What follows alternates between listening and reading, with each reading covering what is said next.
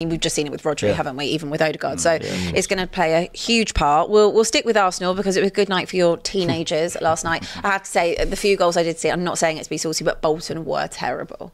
They really were. 5-1. Good night. But you know what? Actually, Bolton weren't terrible. I mean, the three of the goals I saw came from them making really stupid mistakes. Not in terms of having a go. I mean, I actually think on the night they could have had two goals, maybe even a third. There were some moments. You expect that from a heavily rotated side, I suppose, with Arsenal. The teenagers did their thing. I mean, I kept saying this on Forever Arsenal on AFTV, whatever. We take a step back, like a 16-year-old playing at the Emirates Stadium in goal for his debut. You know, people forget that was Waneri's first start for the first team in a competitive game. Lewis Skelly too, of course. Kabir came on, Kakuri came on. I'm sure I've missed someone. I'm going to feel bad for it. Oh, Josh Nichols at right back. It's a really kind of big moment for them. So well done to them because they're living their dreams, our dreams. Right? I'd love to be on that pitch, and fair play to them. It was just what Arsenal needed—a very no drama statement win. In terms of you score 5, it always looks good. Yeah, job done. Saka got an hour of football, maybe a bit more. Then he got rotated off. Rice got some minutes in the legs that he missed out because of the derby. He came off after that, and just the general management of the players and the squad and scoring 5 goals was great. It was just what you want an early Carabao Cup type of thing. I absolutely concur. I mean, let's be honest. Let's start at the top. The draw was kind to us. Bolton at home. I mean, it's a League One side. They're not even in any good form. I think they're like 18th out of 24, something like that.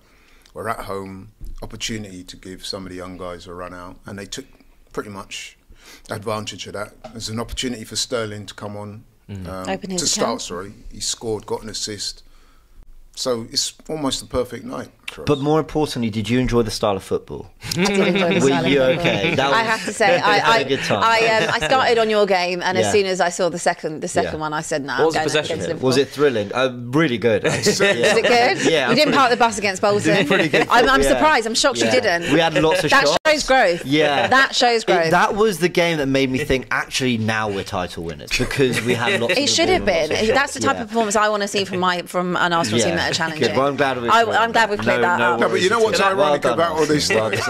It's so ironic that Arsenal are being criticised now for playing a so-called certain style of football, when previously, and I'm sure James will attest to this, the common narrative or the common criticism was, they're naive, they've only got one way of playing. You know, when it gets down and dirty, they don't know what to do, they spew it, they bottle it. Yeah. Now we're showing a different side to that. All of a sudden, we're not around here, partner. Not around here, partner. You know what I mean? Was just reading the stats. I miss the Shamaks, Nicholas Bentner, Socrates. This is what I miss. That was prime Arsenal. I miss it. I miss it. You know, I miss those. Was my favourite. But if I could just say as well, when you got we did. people like Bernardo Silva coming out and criticising our style of it, what does that tell you straight away? That they prefer to play teams that don't do that. Or does it tell you that they're extremely rattled? Because I've not heard him say that. Listen, the only people that are rattled are your family. It was true. Yeah. The amount of teams that have gone to City and done that and worse, and I've never heard him complaining.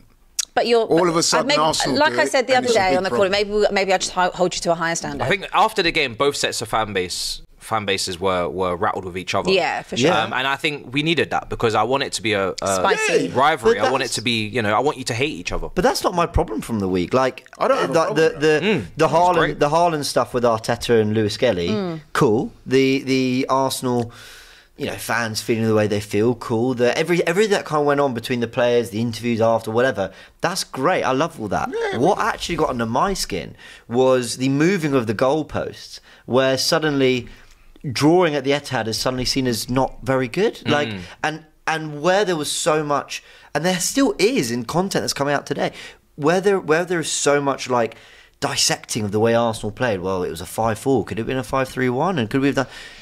What about what City didn't do? Yeah. I've seen so little discussion. Fair play on this platform, fair play on the Big Six as well. Like, actually, but there's been so little actual discussion. Like, why did City find it so hard? And listen, we don't have to go all the way back, but throughout the week, the conversation's been interesting, which is why I'm glad that yesterday's game against Bolton was so drama-free. Can you imagine we go 1-0 down and then the teenagers struggling and then people are having to go at Arteta for playing the teenagers and throwing the couple. We just needed a drama-free. I mean, Arteta got criticism for giving Nwaneri a debut 2 years ago, saying it was all performative. Now, at 17 years old, Nwaneri's looking like a guy who's going to have to play a part for us. He looked great yesterday. So It was just drama-free. Thank you. I saw in your video you said they're ready.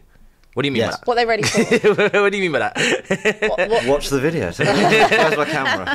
How many minutes? How many minutes can we expect to see maybe for them this season? Let me put it this way. I saw older, more experienced players who cost a lot more money playing in these kind of games for us last season and not look as good.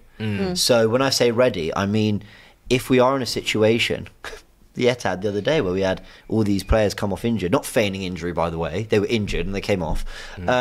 We brought on Lewis Skelly. That was so petty of me. I'm so but like we brought on Lewis Skelly. Like Arteta was like, yeah, I have no problem bringing it's you having on. those players there that have come through your academy, or you know that are young players waiting for an opportunity, and when they're given it, being able to step into taking the it and showing something. Waneri showed something yesterday. Now, I actually quite like Fabio Vieira. People kind of mock me for it, but I didn't feel that we played in the right position, and that I could make a million excuses for him. But Waneri showed more in that, in terms of guile and wanting to get on the ball and make things happen, than we'd really seen from Vieira in 2 years of football. So that's what I mean. There's something there with these players that you go, yeah, if push comes to shove, do I want them starting away at the Etihad? He could start this weekend. A lot of people are saying there's a debate around that, and that means you're knocking on the door. And that debate wasn't there for more senior players.